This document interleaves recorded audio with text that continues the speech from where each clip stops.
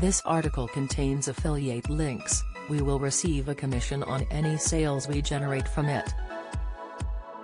Learn more. Former politician Ed Balls stepped in alongside ITV's Susanna Reid to take over from Richard after he suffered a freak accident.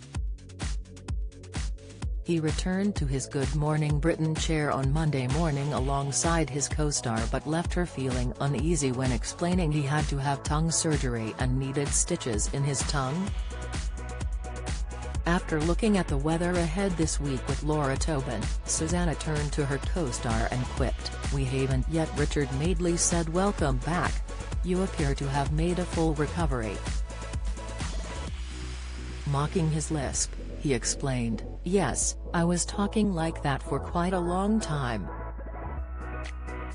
I was either a freak having an accident or I had a freak accident, so take your pick.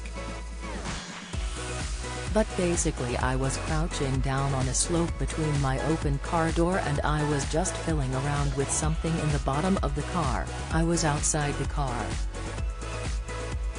Watch all episodes of The Mandalorian on Disney Plus. View. I turned round as the door decided to close itself, and gravity pulled it shut.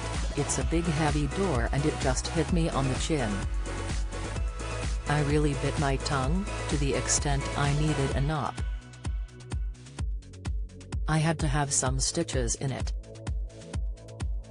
If I had been on the program I would have been talking like that. I didn't actually get the sack, as one magazine reported. The reason I wasn't here was because of this, but I'm back. In not speaking like, remember lamb chop, I sounded like lamb chop, but I'm alright now." Feeling sorry for her co-star, Susanna added, "That is terrible, and you actually had to have an operation." Richard admitted, "Eating and drinking was difficult for a while. I had 2 stitches on the top and 1 on the side. Yeah. Let's not go into any more detail, but I am fine now. It took about 2 weeks, I had to cancel about 2 weeks of being on here, which was really annoying." Viewers of the show took to their Twitter to welcome Richard back, as Annie exclaimed, "Welcome back, Richard. Glad you are on the mend."